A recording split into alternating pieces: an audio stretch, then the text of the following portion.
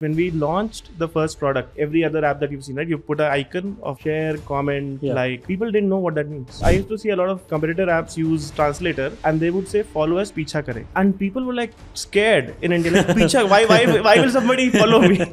So I think that is essentially Bharat, right? These people used to have like a very badly photoshopped photo with like Modi ji. Their name will, if it's Akash, it's not be normal Akash. It'll be capital A, small k, @ and then some emojis. And these were not kids. These were 30-year-old men from tier 2, tier 3 towns behaving like how I behaved in my teenage and high five and Orkut. When you enter a live stream and you get a Ferrari coming in, a Ferrari animation, people are willing to pay for that. So there's a streamer, she had a medical emergency at her house. She went to a live stream on Moj and collected 1.3 lakhs through these 10, 20, 30 rupees micro tips. This narrative that tier 1 is where all the disposable income is and tier 2, tier 3 is where you don't have is not the truth. After TikTok sort of got banned and Hello also got banned. But tell us about that story, right? What led to its ban? I mean, they were... Hi. This is Siddharth Aluwalia and welcome to The Neon Show. Our guest failed 17 times as a founder and yet he never gave up. On his 18th attempt, he eventually founded a 40,000 crore startup in 2015. Today, his company has over 350 million monthly active users and is India's largest social media app. It's my pleasure to welcome ShareChat founder Ankush Sachdeva on the show. I would also like to thank our sponsors, Prime Venture Partners, for sponsoring the Neon Show. Hope you enjoy it.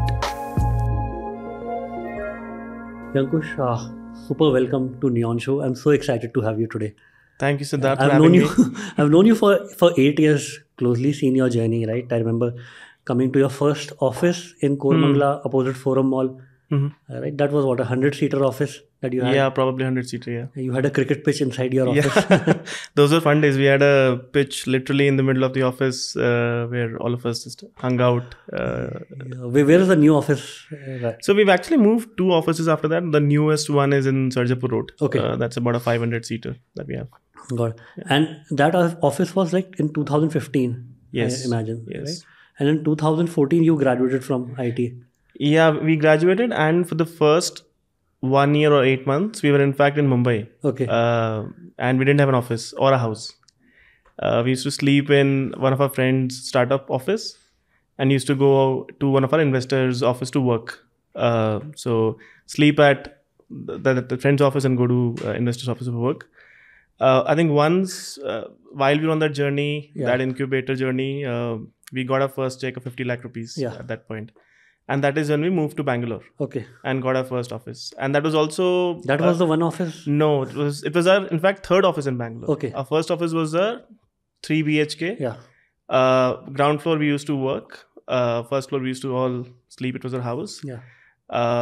We realized maintaining an independent house in Bangalore is a lot of work. Yeah. You have to figure out electricity, water, turn on the pump for Kaveri water, all of that.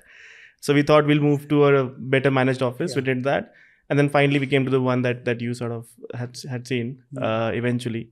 Even then we did not have a house in Bangalore. So we used to sleep in that office. I think it's only in 2017 that me, Farid and Bhanu, the 3 co-founders, we got a house and finally sort of settled into a normal life after that. But you guys started it out of your college, right? Yes. And how many versions or pivots that you made before you arrived at ShareChat? See, we met at a hackathon. Me, Farid and Bhanu. There used to be. You were in the same batch in IT? No, I was 2011. They were 2010. I mean, when we went into the college. Yeah. So I was 1 year junior to them. We met at this event called Yahoo Hack You. Yeah. It happened in 2012. So my second year, their third year. And we were like, there were like several winning teams. We were 2 of them. There was one team that I was sort of in, and there was one team, Farid, Bhanu, and their friends were there. We met at that event after winning or after the conclusion of that event. And that is when we gelled together and we're like, there is some frequency that is matching. We love building products. So why not like we build products together? And we tried several things. So if you look at our name, it's Mohalla Tech Private Limited. Yeah. That's because our first product was Mohalla.in. It was a real estate product. Okay. This was the time when housing and all was all the rage.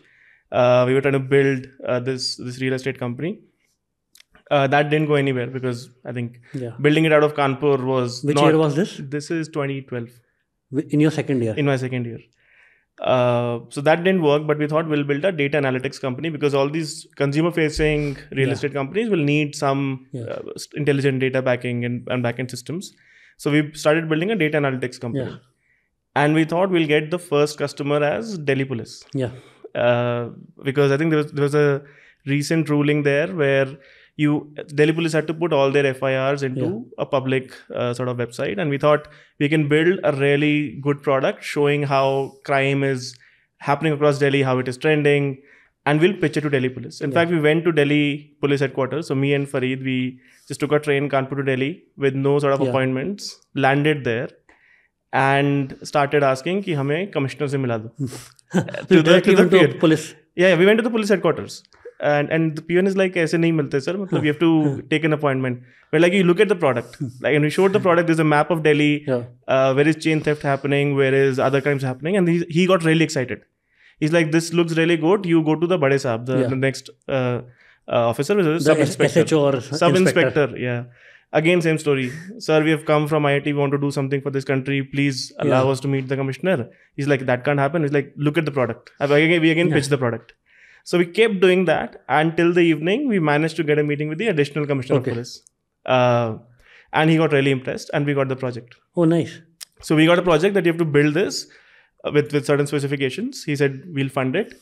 We went back to college, built a 16-member team. Okay. So your top guys in programming club became our engineering team. Your best guys of Antaragni, the cultural festivals and all, became the marketing team. So we built that 16-member team. We used to work out of our computer science building lounge. Used to put like all night outs, every time just camping there. It seems one of the professors got pissed and complained to the dean. Okay. And the three of us get called to dean's office. And they're like, you're technically not allowed to run a startup in college back then in IIT Kanpur. And they claimed that we are giving some salary and sort of spoiling the academic performance, which was untrue because we're not paying salaries. Yeah. But anyways, they said there'll be some Senate inquiry on you, and all the other folks who were in the team, their parents got called. Okay. That your son or daughter is doing something. This is 11 years ago, like college is doing a startup a crime. Yeah. And they all left. Thankfully, we had not made any payments, right? So we got approved by the Senate. But our team got sort of destroyed. Yeah. But the three of us, I think, stayed together, and that made our bond even stronger. Yeah. I think we kept building products. So what happened to that one, the police product? Two things. One, our team got destroyed. Second, you had a change of government. That's the time when Aam Aadmi Party came to Delhi. Okay. So I think that commissioner got transferred. So we lost the project, also the team. Yeah. So there was no point following that path. And then we changed, I think pivoted multiple times. In the middle, there was also this time when we built the most popular dating product of IIT Kanpur. We called it Puppy Love. Okay. Puppy Love. It is in fact still live. Okay. In fact, yesterday it came in one of the older mails. Somebody was committing changes even now. So it was a product that we built and launched in Valentine's Day. Okay. To allow campus students to fill their crush list. And on 14th Feb, 6 p.m., we'll anonymously match and show if there was a match between your crush and you. So this is like Mark Zuckerberg when he created Facebook in 2000.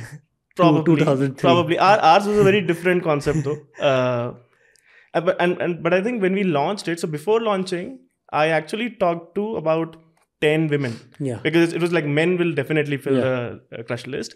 Will women participate in this? Yeah, supply is the most important. Yeah. And I talked to 10 women. All of them said, this makes no sense. We will not use the product. But to our surprise, when the product got launched, about half the campus signed up, including women. Okay.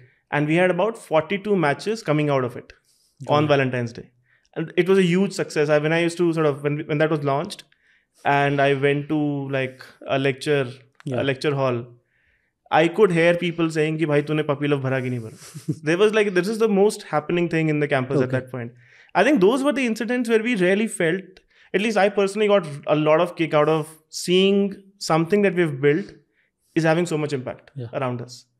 And I think that feeling kept us going despite all the failures till we landed on this understanding of content and eventually building ShareChat. And somehow your DNA got built around for a social product as a founder, because all your products were somehow social in nature. I mean, when you are a college grad, you don't know anything better. Yeah. So, I mean, if you ask a college grad to build a B2B SaaS company, he's going to fail. Like they don't, like we had no experience, no working experience. So I think we saw problems around us, and we built for that. And tell us about the insight, right? Because you mentioned that several products got built till you landed on a ShareChat, right? So what was the insight that? So we were building a product called Opinio before ShareChat. It was a debating platform where you could have Virat versus Sachin in a website, and you expect users to come in and debate in favor or against each player, right? And at the end, whoever gets most engagement sort of wins the debate. And this was product number 13, I guess. Okay. So every product got 2 months shelf life. Yeah. We were like, in fact, our first investors were very scared that these guys just chuck away ideas too quickly. So that their concern was, will you stick with the idea for too long? But I think we were of the mode that you build fast, fail fast, and figure, like, get your learnings and then move on. So I think while we were building that product, I was in my 4th year in my campus, and I was trying to spam the link of this like a debate. So I think I took a Sachin debate and tried to post it in Sachin fan club. There used to be like millions of members, public Facebook groups around Sachin. So I went there, started spamming in the hope that people will click and then we'll get some liquidity, because we had no money to do marketing, right? In one of those groups, I saw there was a post which was Sachin ka photo with a WhatsApp logo, and the guy is saying, "Agar aapko Sachin ka content chahiye, to apna phone number dale. If you want content around Sachin, put your phone number, and I'll add you to a WhatsApp group." And below that, there were like 50,000 people putting their phone numbers, and I was like, "How is this making any sense? Why are people putting their phone number in the hope that somebody will add them to a WhatsApp group and they will get content?" But out of curiosity, I sort of scraped 1,000 phone numbers, put that in my phone, made 10 WhatsApp groups, and named them like Sachin, photos, videos, all of that. And I kept my phone and went down for lunch. It was like afternoon in the campus. So I went down, had lunch in the canteen, came back. 1 hour later, when I come back, I open my door. My phone is on that table, constantly beeping with notifications. I pick up the phone, and every single WhatsApp group that I had formed had hundreds of unread messages around Sachin. And a guy would say, "Bhai, Shah Jacob ki video bhej." Another guy would instantly send that video. So they were literally sharing content on such a popular topic and not going to your usual suspects, right? Not going to Facebook, YouTube. And the irony was they were on Facebook, but sharing a WhatsApp number to get content on WhatsApp. So I think this insight made us feel that in 2014, this was 2014 November timeframe. Your 4th year. My 4th year. 1 month before placements. Okay. So we're like, in this 2014 sort of time frame, how is it so hard for people to find content that they are doing all this? And maybe there's an opportunity to build a simple platform which will give them all this content. And one of the observation was everybody was talking in Hindi, Tamil, Malayalam, all regional languages. You could understand that they are not your typical metro users. So maybe there's a need for a platform which aggregates only regional content. And that is how we came about building ShareChat. Got it. And what was the next step after you built this WhatsApp groups? So I think first, when the discovery happens, I had to make an important decision of to sit in the placements or not. Okay. Even before you get to product building, right? That was a very important juncture. Had I chosen the other path, we would not be having this podcast probably. But I think that irrational optimism that you have as an entrepreneur, I was like, it hasn't worked like the first 13 times, the 14th will work. And with that sort of irrational optimism, I took a train again, went to Mumbai, because my co-founders had already graduated and they were in Mumbai. And I think once I went there, I also showed the same phenomena of what is happening in Facebook groups. I think we were all excited. And the first thing we did was, we believed people are using WhatsApp because that is the only app that works in the patchiest of networks. And we were in East UP, right? Kanpur. We had seen the worst of the networks. The 2G works so horribly. This was before Jio. Before Jio. So the reason they are using WhatsApp is actually one of the parts is it's easy to understand, but it is the only app which works on patchy 2G. So let's build a simple product which will be public chat rooms, very similar looking to WhatsApp, but not on HTTP backend, like not built like a normal app, built like a chat app, but for content. And it also solves the purpose that you don't have to share phone numbers. It is a public chat room sort of service, right? So you can actually go and search Sachin group and you'll find it. So we started with that. The first version we launched. We again made all public celebrities, wallpapers, all of that as the first group. We used to call it ShareChat Red. What we saw was, one, people were not interested in the chat part of the chat room. So we thought that they'll come, they'll share content, but they'll also form a community around their favorite actor or actress, whatever, right? They were not interested in that. All they cared about was, give me that wallpaper, give me that ringtone, give me that joke, and I'll go away. We also saw that we had English as an option, but nobody, like people, like more than half the people clicked English, but the people who clicked English had very terrible engagement on the platform. And when we used to call up these people, like the people who picked English, right, to understand like the product is not that bad, why would you not use it? We would say hi, hello, till that is fine. And because that picked English, we would imagine they'll speak English, right? They could not speak beyond hi and hello. They had no working vocabulary of English. They did not know the language. Yet when given an option, they will pick that language. Okay. Because of aspirational reasons. And in fact, there was a lot of trust deficit. A lot of these regional language apps in the past had always been these betting scams and all of these things. So there was a lot of trust deficit in any Hindi language app. But we got to know that people rarely want regional language, but they will not tell you if you just put a menu in front of them. So with that sort of understanding, we built a few variants, but eventually we came to the conclusion, we will not have English as an option and we will only show a content feed. No sort of chatting in the middle. And that is how the current form of ShareChat came about. And people could produce wallpapers. So it was, initially it was all WhatsApp group admins essentially. In fact, the WhatsApp groups that we had started with, right, those were the initial source of all the content that we had. So for the first 6 months, we did not allow people to upload. Okay. It was only the WhatsApp group admins who were there who were cross-posting on WhatsApp and ShareChat. It was after 6 months is when we allowed UGC, because this was like very operational. We used to like build scrapers, keep the admins motivated to keep cycling content. So it was very simple. Just they'll see a feed of content created on the WhatsApp. Yes. So it was after 6 months when we on the ShareChat app allowed people to upload. And the content exploded after that. So within a week of launch, the content that was uploaded every day was more than all the content like posted in the entire history of the product. So once we launched, allowed people to upload content, the platform just took off in terms of creation post that. Wow. And you know, there's a lot of debate today that India versus Bharat, create for Bharat versus create for India. What is that about? What are these two segments of a single country? It's not like India versus Pakistan. No, I think when we say that, it is usually people who have been very, very exposed to Western products, Western way of thinking for several years versus who are very new to the internet. In fact, I think the way this played out, right? When we launched the first product, we, like every other app that you've seen, right? You put an icon of share, comment, like. People didn't know what that means. We used to, like, we had a... I remember you in your app, it was written in Hindi, share. Yes, exactly. We had to write very, very verbose that this is actually share. This is like... Written in Hindi. Yes. And that made a lot of difference because people did not understand. In fact, I used to see a lot of the competitor apps use translator and they would say, follow us, picha kare.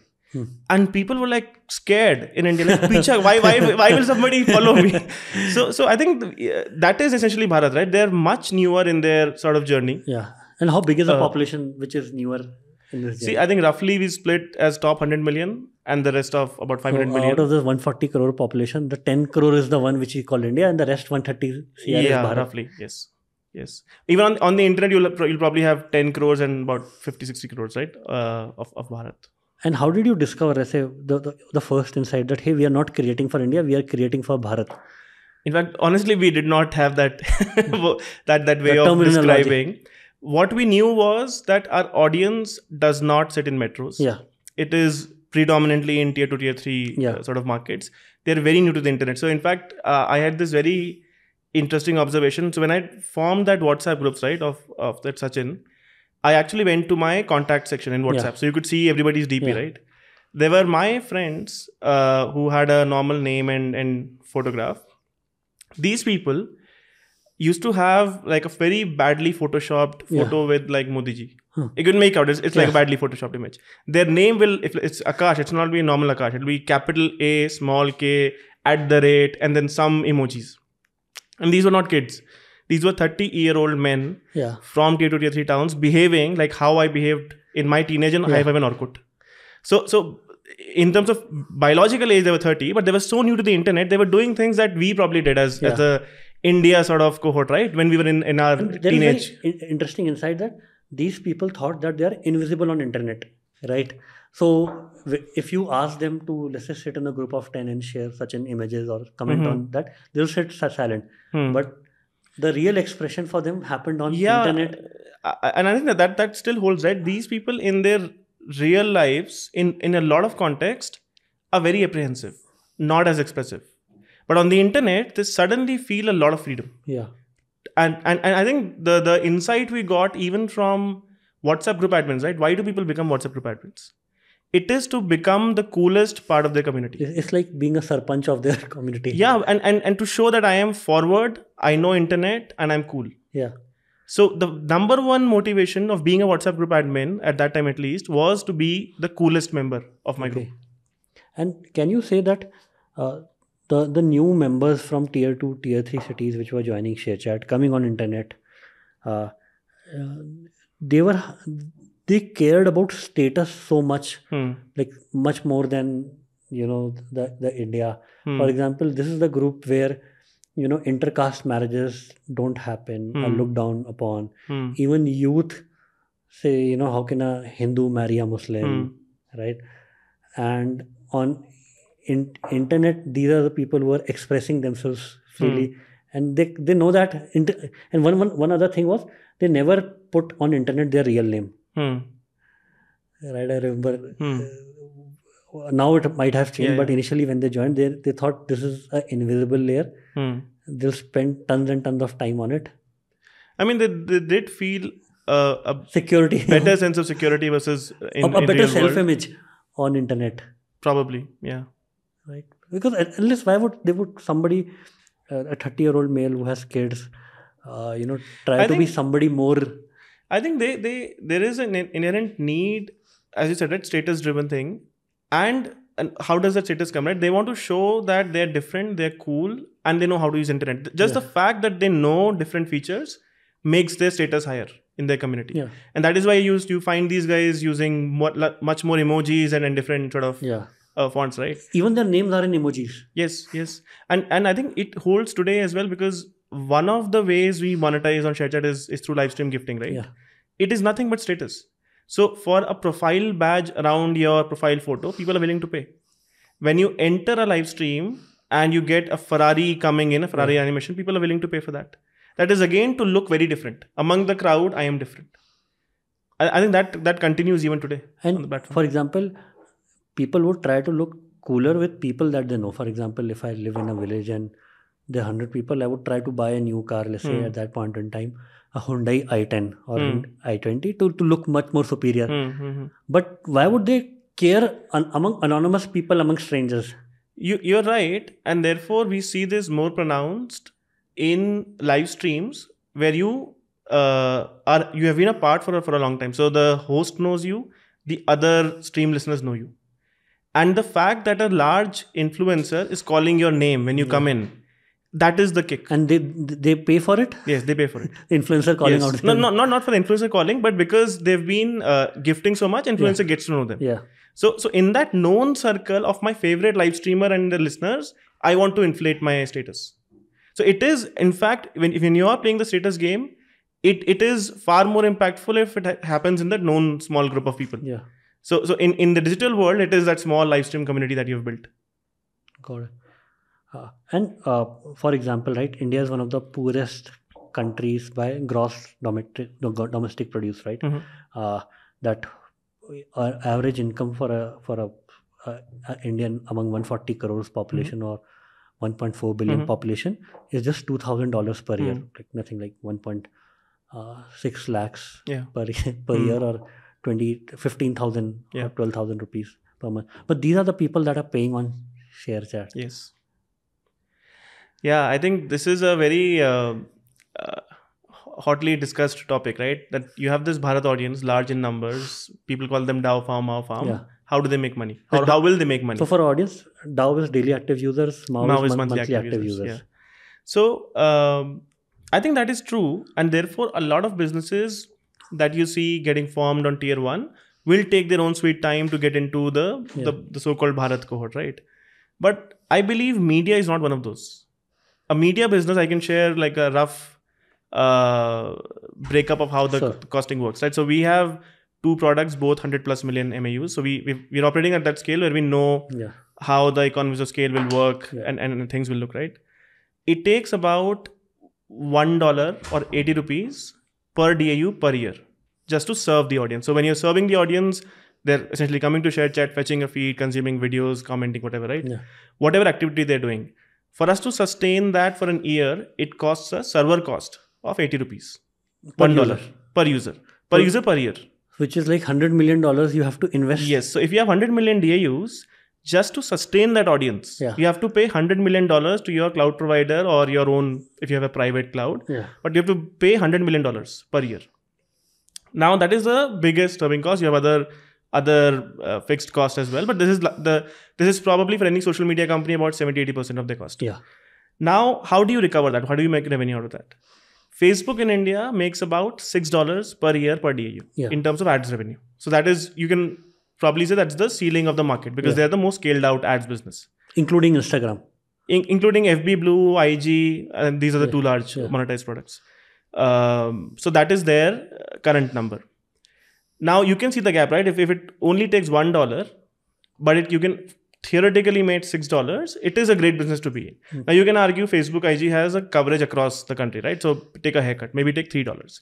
But even at 1 and 3, there's a huge margin business that can be built. Now what we figured was, this is a great business, but we will also go and invest in another stream, which is micropayments. Which will give us another equally large ARPU pool to sort of monetize. ARPU is average revenue per user. So my argument is that even though the per capita is small, the discretionary income is sort of lower for this cohort, but the variable input cost is just $1 per year. You can easily make that much amount with ads and then further through life. So the first profitable Bharat business would actually be a social media business, if you think about it from that phase, right? So the argument is correct, and therefore very high ticket value transaction businesses probably will take more time to scale to Bharat. But we are not operating in that way. We literally charge 10 rupees for a micropayment. And ad is anyways driven by B2B advertisers, right? So I think we are pretty confident that you can actually monetize this audience and build a profitable business on top of it. Got it.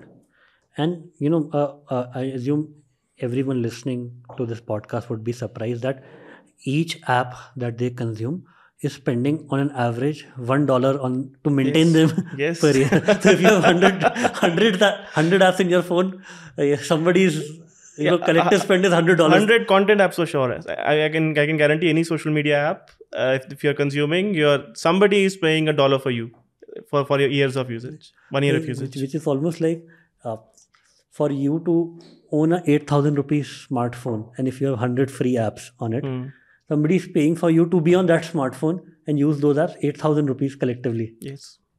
I mean, for social media, yes, but you can generalize it. But I think folks...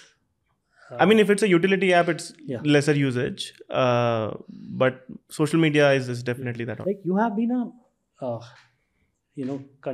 let's say an entrepreneur, and entrepreneurs thrive on insights, right? What's your insight of it? How have Indian consumers evolved since 2015, and both online and offline? I'm talking about the general behavior of consumers, not anything in will not say. Yeah, I think I can share probably a social media perspective, right, of how we've seen. So there was this very interesting thing which happened in 2016, 1 year into building ShareChat. There was some joke around a community in Gujarati which went viral on WhatsApp. And when content goes viral on WhatsApp from ShareChat, we usually put a watermark of ShareChat. We literally had a protest and stone pelting at our office. In in Kormangla, Okay. that office. And the reason was those guys thought it is some magazine which is publishing content, a joke against the community. So people didn't even know what social media was back then. They thought all content comes from a magazine, a newspaper, and therefore we protest and we get our things. Eventually, people did realize that how social media works. It is some individual who's sort of posting, and we're also not going to reveal the information. If a valid authority gives us an FIR, then we could comply, right? Now, imagine from that world to today, where anybody could share anything relatively more freely, right? People have a much more sense of freedom expressing themselves online versus what they had in 2015. That's one part of it. The other part is I think it is far more democratic for people to just showcase their talent on the platform, right? I think this podcast is one of those examples, right? It is so easy to start a podcast now. You have to work hard to make it big, but the fact that you can start it is very liberating, right? I think that part did not exist in 2015. We have had creators on Moj. There was one guy, some Rohan Shetty, I'm forgetting the name. He started creating content on Moj, accumulated about 5 million followers. A Kannada producer saw him and gave him a lead role in a movie. Now, that sort of opportunity could not have existed 5 years ago. Yeah. So the fact that you have scaled out platforms where you can express yourself, showcase your content, I think that is one of the biggest things that has happened through social media, through internet. As a theme, India has become more tolerable since 2015. More expressive for sure. But for expression to thrive, you need a tolerable country. Expressive with lesser consequences for an individual. Another important thing is that digital infrastructure that got created in India, social media, ShareChat, UPI, right? And now, Aadhaar led to UPI. I think that has made India more democratized than physical infrastructure.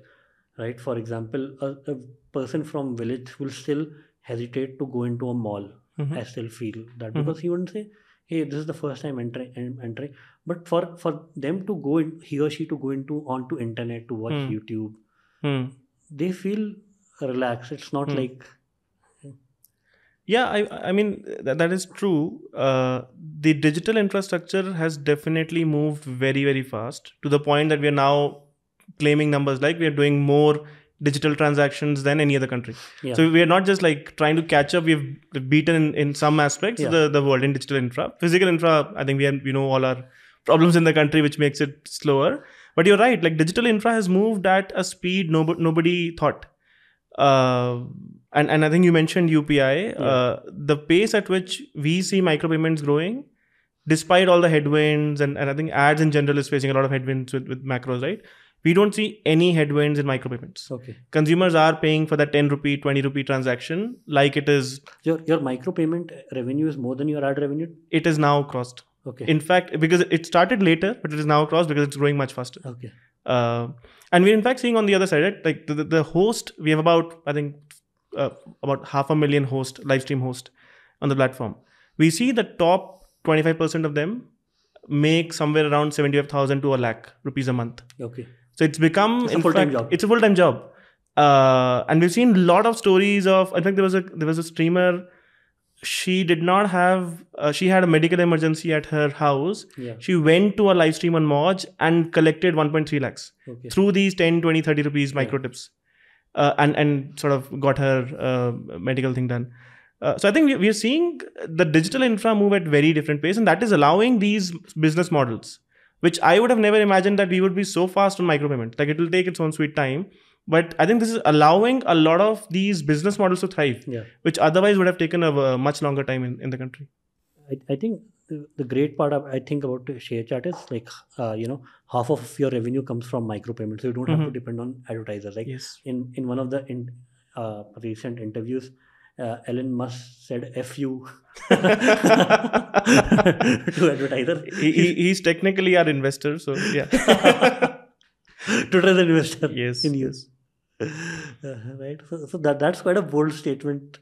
Yeah, I mean, that's a pretty bold statement, and you don't expect anything less from Elon Musk. So They said if you don't want to advertise, you can't blackmail him. yeah, that's his way of dealing with it. Yeah. So now tell us here, more about ShareChat as a company, right? If you can disclose, what are the revenues? How far are you away from profitability? What do you think of Sure. reaching those milestones? Yeah. I think it's also important to share a brief context, right? Yes. Of what does it take to build a social media company. As I said, the most important variable cost is server cost, right? If you have 100 million DAUs, you have to pay $100 million to your cloud provider every year, which is almost like 800 crores. 800 crores. So the first few years of building ShareChat, we only cared about building this audience. So acquiring the audience and retaining them, and keep improving the algorithms to drive up time spent retention. The first 5 years was that. Since then, the last 2 or 3 years is when we started monetizing it. So any social media company, if you look at their trajectory, first 5 years they have to burn money, because advertisers are not going to come for your 1,000 users. They only come when you have hundreds of millions of users, right? So I think we did that, made all that investment, and now is the time when we are slowly ramping up on the monetization. So we have 2 revenue streams, ads and micropayments. Both, I think ads is about 3 years old, micropayments is about 2 years old. And we're scaling both of them. October was the first month when our first product, ShareChat, achieved profitability. Okay. So it was after 8 years of building that product is when we finally hit profitability, because I think that the biggest variable cost was covered and all the other fixed costs were covered. Moj is what we're trying to achieve in mid of next year, and by the end of next calendar year, the company will be sort of a bit of breakeven.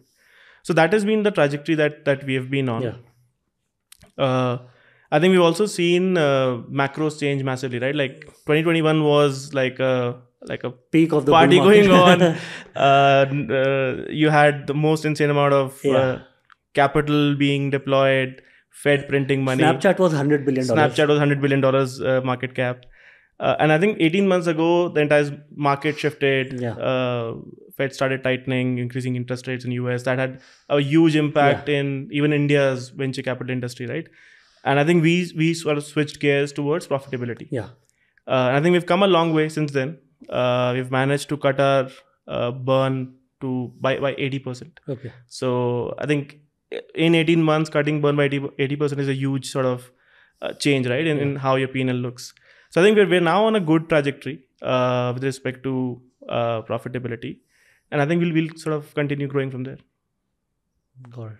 And any figures that you could share around revenue or users? So we're currently at about 1,000 crore annualized revenue across both the products. And what would ShareChat make? How much ShareChat would own? It would be, I would 60-40 in favor of ShareChat. 600 and 400. ShareChat is ShareChat is about 180 million MAUs. Moj is about 120, 150. Got it. Million MAUs. I think therefore ShareChat, because it was an older product, sort of got to profitability faster, and now Moj will happen in about 6 months. Understood. And do you think because social media is such a tough space to get in, we are not seeing more companies getting built in this space? I think you did see a brief period where there was a lot of investment in social media, and I think it's a cycle, right? So once you've had first wave of companies, I think we turned out to be the one that sort of went the farthest, right? And it's time that we are now monetizing, proving that this is a model. I mean, we've been literally sort of busting the myths. First one was social media shouldn't exist. We sort of started in that. Then there was like, okay, you can get the audience, but you can't retain. And that was a very hard part where we had to invest in algorithms that we proved that you can actually retain. The third myth was, okay, you've got a retained audience, but how will you ever monetize this $2,000 per capita argument? I think now we're sort of proving that as a myth and doing that. So I think we are de-risking along the way, and that will give a lot of confidence to all the investors who have put in money here, right? And from here, you will get the next wave of social companies coming in the country. Tell us about the journey, because I remember like when TikTok became such a viral product in India, that maybe you had an existential crisis back then, 2019-20. Man, it was a very intense year. Not just TikTok, right? TikTok was not a competition. Yeah. So when ByteDance came in India, I think first they tried Which to... year? Can you... I think this was 2017, 18. Okay. When they first tried, they were. In fact, they talked to us for investments and all of that. I think that... So what we got to know was one fine day, I wake up, I get a message from one of my investors that ByteDance has launched a new product called Hello. Okay. HELO. I opened the app, it looked like ShareChat. Even the content looked like ShareChat. They had copied all the content. And I asked my team, we verified, they had scraped all the content, all the comments. And we're like, how could this happen? Like, this can't be allowed, right? Yeah. We in fact went to Delhi High Court. If you can Google ShareChat versus Hello or ByteDance. In fact, Delhi High Court told them to not do this, not scrape, and in fact change their app. But imagine you're a founder, you wake up one day and you find the highest valued private company in the world has copied your product. It was 75 billion, right? Yes, of that order. And we're like, how do we sort of compete? And they were putting 10 times more money just in marketing compared to our overall monthly burn. And we're like, how do you even compete with that, right? So I think that was the most learning phase. I think they copied us and all, but we had immense respect for how they executed. Yeah. They were hands down the most audacious, ambitious company that I have sort of competed with or seen, right? Operating. And there was a lot of learning as well. So what we learned in the first 2 years, we had the exact same product, right? So you had a good A/B test going on of sorts. We figured that we have much better product strategy, product management, community management. Yet whenever we launch a feature, they somehow are able to crack better engagement on that. Okay. And it just kept puzzling us, like, what are we doing wrong? And I think we realized by the end of this year, end of that 1 year of competition, that in this sort of game of social media, if you don't have world-class AI, world-class algorithms, nothing else matters. You're not on the table playing the game if you don't have that capability. And I think that made us much better. They gave us much more understanding. And I think after TikTok sort of got banned and Hello also got banned. But tell us about that story, right? How did it get banned? What led to its ban? I mean, they were... I would say they were not very good at managing moderation, engaging with the right authorities in general. And there was a lot of content which should not be on a platform that was happening on TikTok. So I think that sort of led to the entire build-up. And like we ourselves saw content like how could that be happening on a platform like that?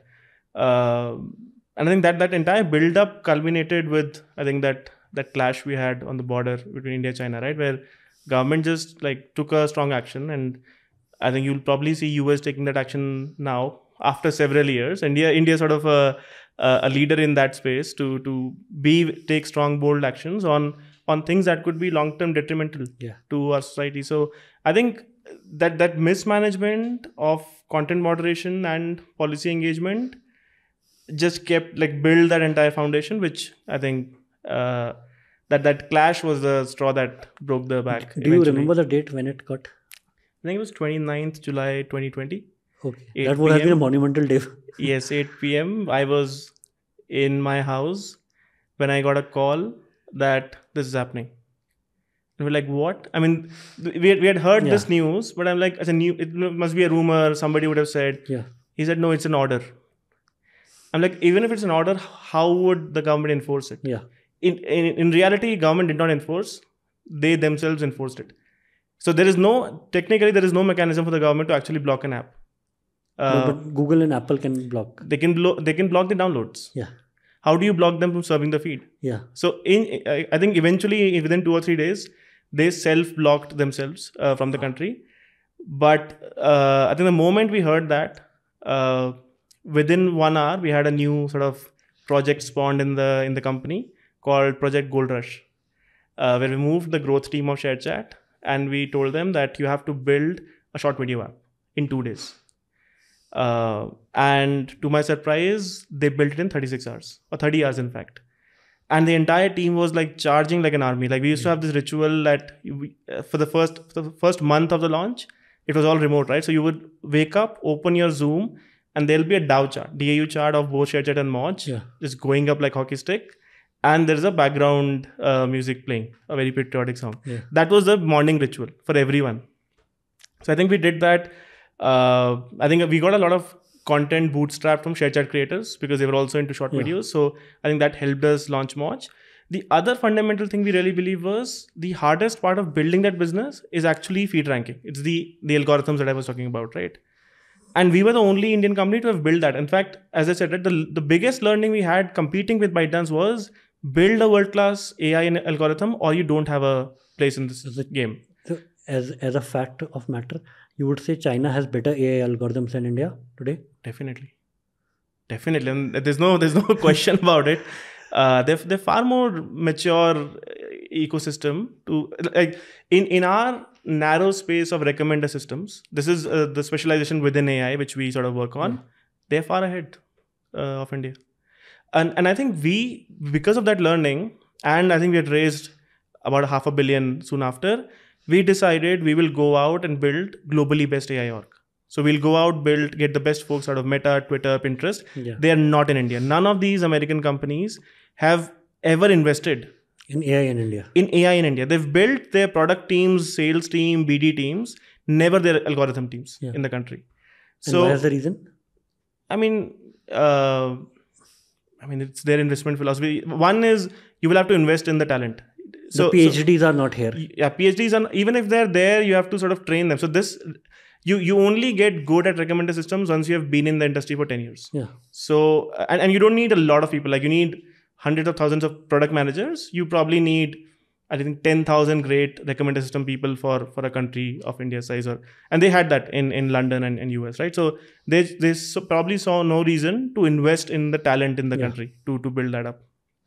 And therefore, what we had to do was, we actually went out and said we'll build the most experienced, senior most recommender system people in London, US, while the junior team would be in India, and they will that will be the team which will groom up to be the next leaders eventually. And even today, most of our AI leadership is out of London. Because I think that works really well from a time zone point of view. So I think that was a game-changing move that we said that we have learned our lesson fighting with ByteDance. If you still, while building Moj and ShareChat, you're still fighting YouTube and Meta, right? And Twitter and everyone. And they are again having the same capability. So if we don't invest in it, there is no game for us longer term. So I think that is when we build that team, and that has been giving us a lot of returns. So a majority of our gains in retention time spent that we plan for a year ahead, right? That comes from our recommender system research that we're doing. And we have been publishing papers. I think we've been very public about how we're building it.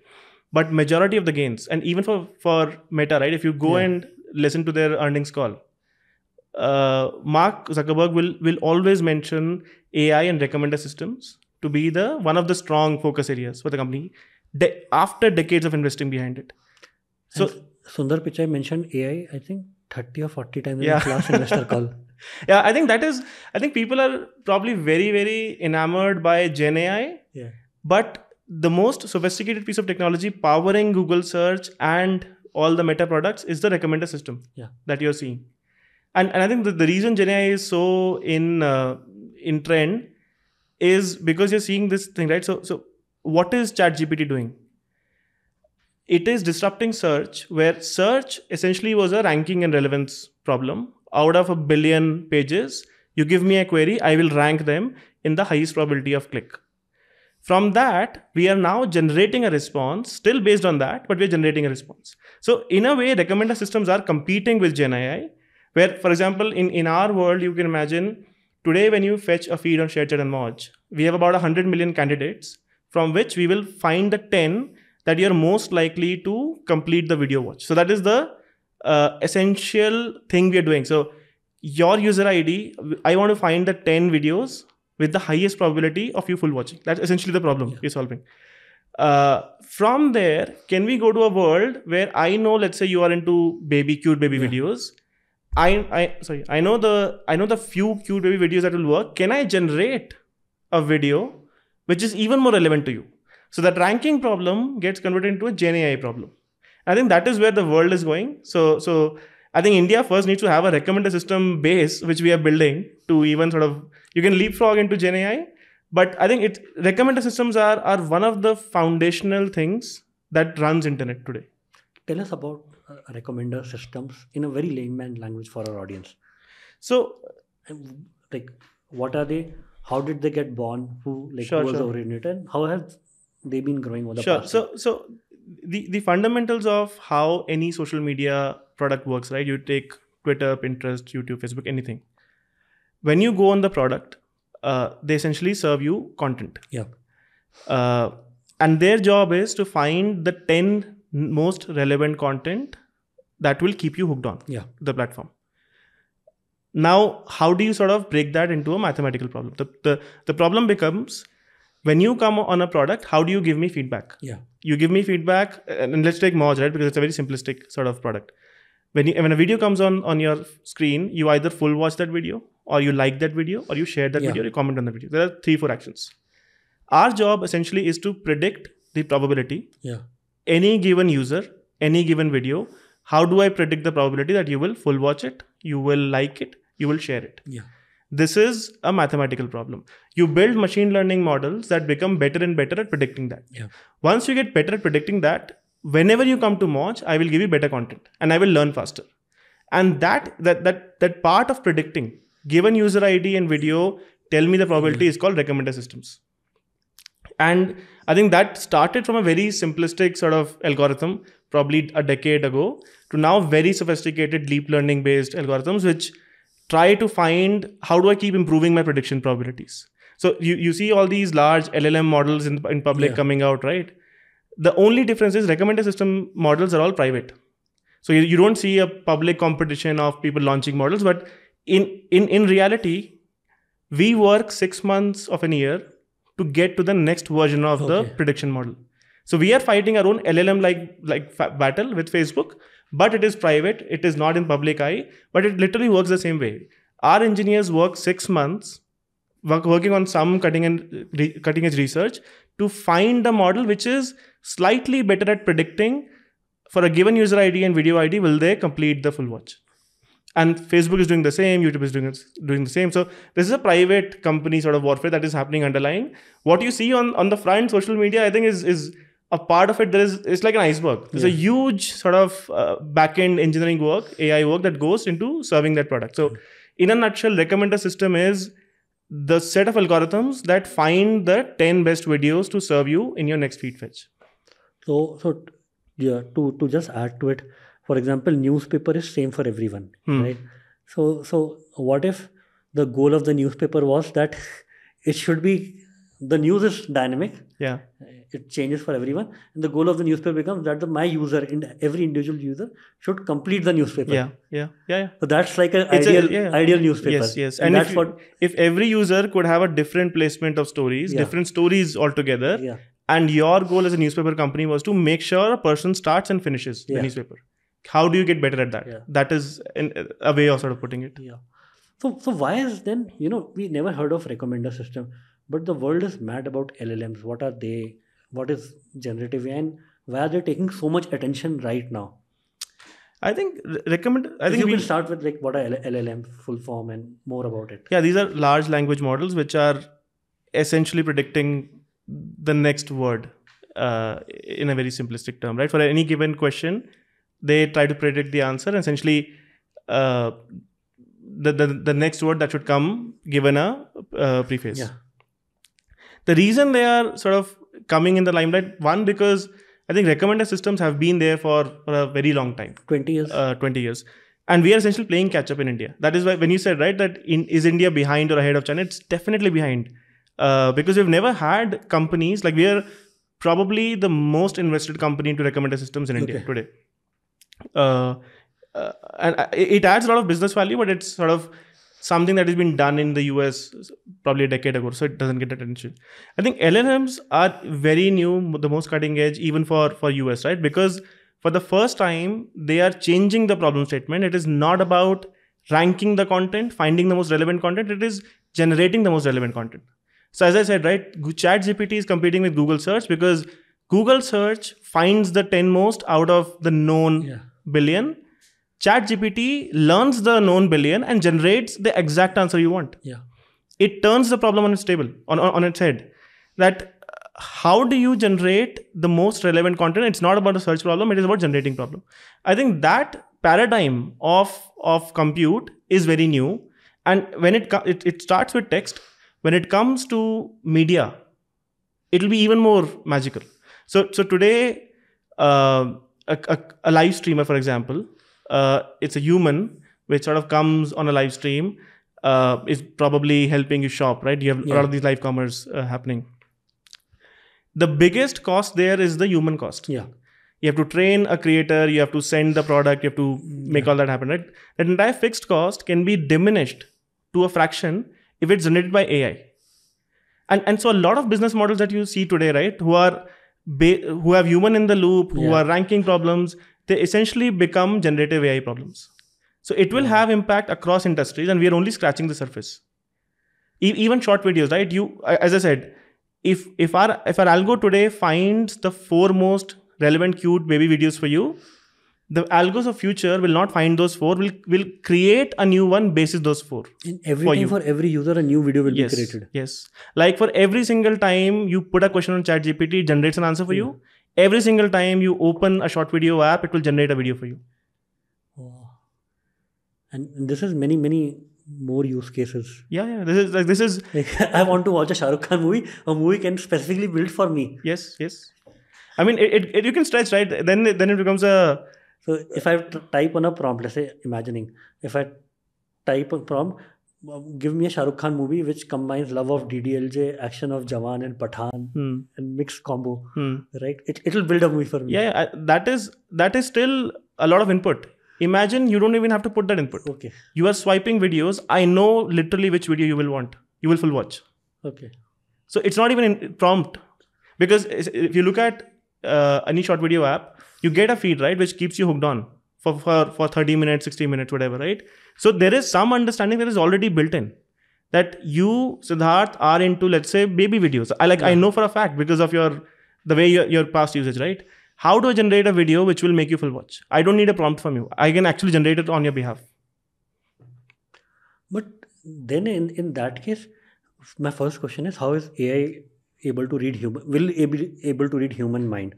Right? Just because it's past data, right? And human mind is very dynamic. It's able to generate I think this is new desires on the fly. This is the probably the lesser talked about part of how world will change, right? So today, how do we get the input when we are using any app, right? So I can tell you for Moj, we look at your full watch, whether you've done it or not. If you double tap, you will like. If you open the comment, these are great inputs basis which we do all the learnings. Yeah. But if you think about it, this is very low bandwidth, crude input. Versus every video that you watch, there is so much that goes in your brain. You feel happy, sad, anxious, whatever, right? I get a fraction of that with a double tap. The input from a human to a machine or a computer is so low bandwidth, so broken. On top of that, we've still built massive businesses which can keep you hooked on for hours on the product. But imagine if we had far more insight into what you're thinking. So I think if somebody solves that input part where what I'm thinking gets known by the app, the algorithms can be far more powerful. So when you're saying, right, you want the exact same video which will make you happy at that moment. Yeah. Today, I just have a double tap history of your all the videos, right? It's good. I can do a good job. But if I really know how much I can quantify how much happiness you had with every single video in the past, I can guarantee you there's an algorithm which will predict the next video which will give you like the most euphoric happiness you've imagined. And the next question is, can AI capture human desire? What does that mean? So for example, let's say my desires are dynamic, right? It doesn't need to come from past memory. Right now I've eaten a paratha, now I want an ice cream. So AI would not know, right? It'll just know my previous pattern, that if I eat a pan or a rasmalai, then how would it know that I want an ice cream? But a desire, capturing an unknown desire. I know, but I think humans are far more predictable than we think we are. Okay. So I can tell you, if you have 100 million people on your platform, you can find cohorts who after watching ice cream video watch X video, and all of them do that. If you show them that X, like if the algo learns that after an ice cream video this kind of video really works, that property can be used to serve you the next video. So humans are independent, but as a whole, when the algorithm looks at it, they're very predictable. So you will have your desires, but it will not be very off from. There are about 1,000 people in this world who would have the same desire as you right after that previous desire. So I think some part of that can be learned from other people if you have a large enough platform. And you see that happening on, like, even on Moj, right? When the algos essentially learn your relationship with the neighboring sort of 1,000 people. In fact, every user on Moj is translated or we learn a vector embedding. Essentially, every user, every human in our database is a vector of numbers. Vector mean? It's like an array of numbers. And we can actually tell who is that person who's closest to you in terms of their content preferences. And it works. Like, humans are very predictable. Okay. We think we're independent, but for every single person on Moj, I can tell you thousands of people who think very similarly in terms of their content preferences. So if this person gives me a signal of what they like, my probability of picking their next video goes by significantly goes up. So I know what we're getting to, like, how do you map it to every single individual's humans? I think that's a very hard problem, but there's an intermediate solution where we can pattern match among people. Because still, right, as we discussed, a human has to input into a computer, either Google search or a chat GPT, give me what I desire. Yeah. And for the next level of AI to evolve, AI has to give it a human his desire without the human input. Yeah, I think this problem of human input to machine, right, it is one of the key parts to be solved. That is getting solved right now. I think Neuralink is trying to do it. There are few companies that are trying to do it. But I feel that this is a big missing piece in the puzzle, not talked about enough.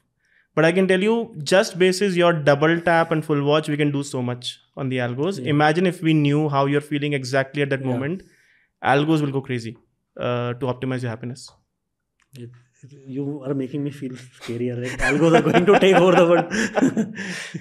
I mean, again, any powerful technology, you give it to bad actors and they'll do the bad things, right? So that is true for any technology. I don't think algos per se are bad. How do companies use it? How do people use it? Is really how it will pan out. Yeah, and tell us now, right? I want to dive in now.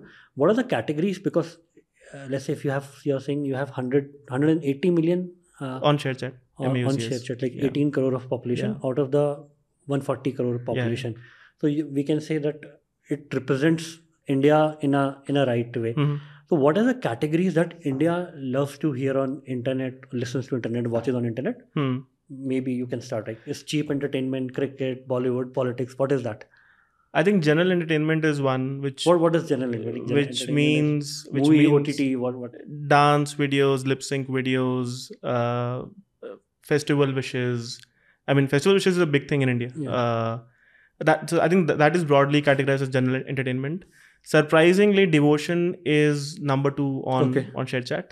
I think we also have probably a higher skew towards women than internet audience, and that sort of makes devotion bigger. Then you have your fashion, beauty, cricket, all of that coming after that. Okay, so out of the 180 million monthly active users, how many are men? How many are women? We would have about 70-30, 70 men, 30 women. Okay. And which is roughly about the internet split as well today. And even out of that, which are the top 3 or 4 cities that your user or towns your users come from? I think top 3 would be Chennai, Lucknow, Delhi, I guess. I think I've not sort of seen it in recent past, but these would be like in top 5 for sure. And let's say which states would comprise the top 5?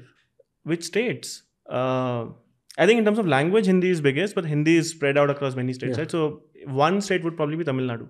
Okay. We see Tamil having the highest sort of engagement rates, penetration, far more affinity even in tier 1 cities like Chennai for their language.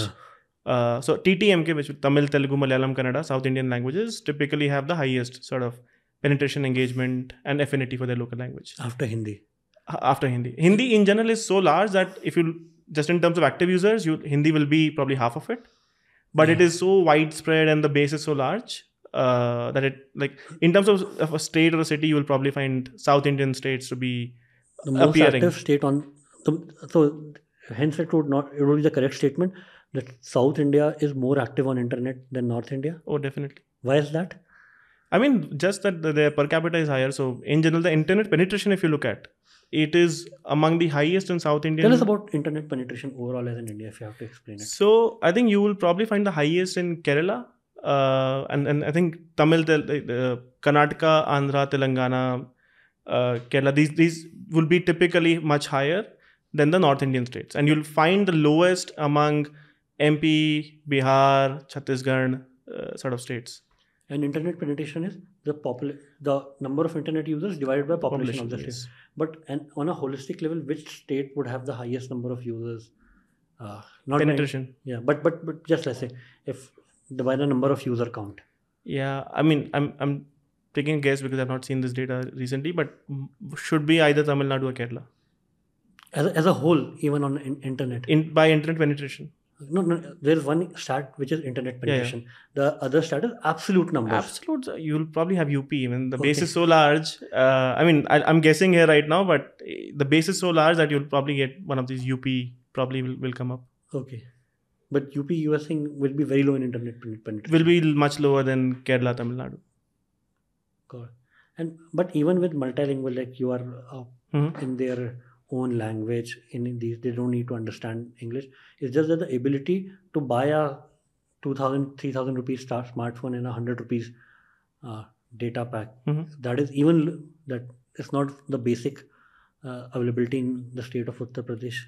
Yeah, I mean, it does follow the per capita. It is very correlated to per capita math, and for the exactly the same reason that you mentioned, right? It takes some amount of fixed investment from an individual to be on the internet, and then some amount of OPEX of like 100 rupee recharge or whatever to stay connected onto the internet. So you will have a segment of people who are not sort of having that income to not be on the internet, and that happens to be a higher percentage in North India, especially states like UP, Bihar, Chhattisgarh versus Kerala or Tamil Nadu. Today, India, we are seeing India rising, India shining. Any anecdotes that you want to give that, yeah, we are really here, we have made it? Yeah, I think we talked about the digital infra part, right? I think we are leading the world when it comes to digital payments, identity, common identity across the country. I think we therefore are seeing very interesting business models built on top of that, micropayments, etc. I think one of the things that we did not anticipate, but we are now sort of seeing is we typically call like tier 1 cities to be the one with more disposable income and tier 2 not to be the case. But I think what we have seen on our platform is within every single city or state, you have that section which has the more disposable income, right? So you will find somebody out of Lucknow, Raipur, who's the top gifter or micropayment customer on our live product, spending north of 5 lakh a month. Wow. So within every city, a digital disposable income of an Indian is 5 lakh rupees a month. No, it's not for an individual, but the top cohorts, you see that happening. Yeah. And we're surprised that this guy is sitting out of nowhere. I mean, some small city in UP spending this much amount of money. So I think this narrative that tier 1 is where all the disposable income is and tier 2, tier 3 is where you don't have is not the truth. If you have a very widely distributed product in every single city, you will find that top 5% with all the disposable income. They could have their family business or whatever, but it is in every single city. In terms of absolute numbers, probably you will find that to be more in tier 1, and therefore for a business model like a food delivery, it makes sense to be in tier 1, right? Because you want the quantum. Yeah. But for a digital product like ShareChat, that does not matter, right? Even if there are like 1,000 people in a small city who have that income, they can be spending that on our platform. So I think we are seeing that in every single city, you will find that pocket. If your business model allows you to economically scale in that, you will actually make money in that sort of thing, right? So I think that is one of the learnings we've had especially after launching micropayments. That some people just have massive appetite to be spending, and they are invisible to the VC class who keeps discussing tier 1. So, for example, right, it's been a narrative in India that the product that you monetize in India, for example, be it Flipkart, Cred, all the e-commerce, that is all targeted towards the tier 1. That's a wrong narrative. I mean, it was probably right till 5 years ago. We now have a significant population, and you have to build a business model which sort of thrives on that. You will, on an average, will get a lower paying capacity, right? And therefore, I'm saying that our business model thrives on $1 per year of input cost. That much you can recover. And on top of that, there'll be certain like top 10% users who will give you like probably $20 per year. So you'll subsidize the usage of other people via these people. So I think it depends on the business model. I believe social media is one of those business models which will thrive in a tier 2, tier 3 environment. And are you seeing some trends like, India has been dominated by trend of migration? What I mean is people from Bihar coming to tier 1 cities like Bangalore, Mumbai, people from UP. Because you have, the locations of the user. Are you seeing that still happening, or there are opportunities getting created for these people, even in those economically backward states and cities? Yeah, I think that's a good insight we should probably analyze. There is a large part of our audience or tier 1 metro audience, you would find people who have migrated. Okay. So they will be in Bangalore but consuming Hindi content. Okay. And therefore we have multiple language options, right, on the product, because a lot of times you see people being in states but using their hometown languages, consuming that content. So I think migrate like population that has migrated is significant, especially in metros. But it will be a good exercise that we go back and see if that trend is accelerating, especially with manufacturing coming up, right? You would probably find more people nearer to those hubs migrating or staying there, right? And not coming to necessarily Delhi, Mumbai, and Bangalore. That will be a good exercise if we. For example, one good exercise would be to see like what's the percentage of Hindi consuming users in Bangalore? How has it increased over a period of that will be a good one to judge of time. And the paying capacity of these users across the micropayments, right? Because and that will be a good one. We should actually go back and see if people consuming Hindi content being in Bangalore, is that going up or going down over time? That tells you the migration. Yeah. Fantastic. And you talked about manufacturing, right? Are you seeing that trend come up where the new manufacturing hubs are getting built out? Number of micropayments are increasing, or any significant trend? I mean, we keep hearing that in news, but I think I have friends who are sort of building those startups, helping manufacturing capacity building, right? I think one of the things I've been hearing a lot is 2 years ago, or 3-4 years ago, most of the capex to build these manufacturing capacities was actually government led. It is more and more becoming more private. Okay. And whenever the capex is happening from private players, you typically have a higher confidence. It's more sustained. Maybe it is because of government schemes at the back end, but the actual money deployed is by the private players. So I think that's a good sign for the country where private players feel that there is money to be made by investing in India. And one more interesting question that I have on insight, that earlier, India has been a country dominated by education. So if you don't have a good education, you don't have a career. That was the narrative. You either had to be doctor, engineer, lawyer, or some of these mainstream professions. Do you see that change? I mean, that would have to change, right? If you have to give employment and actually get that demographic dividend, you will have to have jobs which don't require years and years of training, because you don't have that capacity of teaching or people paying to be taught. And maybe jobs in manufacturing sort of help that, right? Within 6 months, you are ready to be productive for the economy. So I think it is great that India should keep producing more doctors, engineers, scientists. But if you really want to exploit, get that demographic dividend out, you want to have professions or jobs which don't need years of training, which probably gets done in 6 months. So imagine a guy who has not graduated. He's 25-year-old. What are you going to do? How do you make that person productive? You have to have a profession which only takes 6 months and makes that person productive, right? So you will need those opportunities for India to really get the benefit of its demographic dividend. And because you have learned from China, right? And that was a forceful learning for you, right? What are your other observations, right? Why is that country ahead of us? I think one, they were much early on participating in the whole industrial revolution, right? So they did leapfrog us and therefore build ecosystem. I think it is just about, do you have the right ecosystem? So I think India today feels at the right juncture where I am hopeful that within 10 years, we would have closed the gap much more than where we are in terms of our abilities to build world-beating products compared to China.